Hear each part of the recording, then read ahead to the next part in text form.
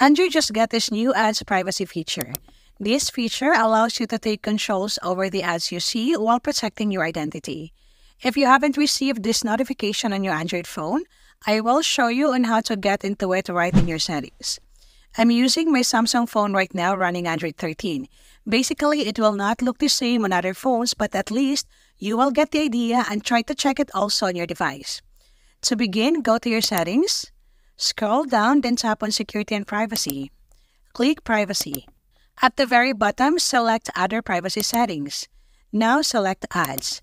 Click Ads Privacy. You have three options in here: the Add Topics, App Suggested Ads, and Ad Measurement. Android lets apps collect limited types of data which pertains to your topics of interest based on the apps you've recently used and how frequently you use them. If you're having second thoughts about these ads collecting limited data from you, you can always turn it off by going into it one by one and turn off the toggle. For more how-to tutorials, please subscribe or click other videos to keep on watching.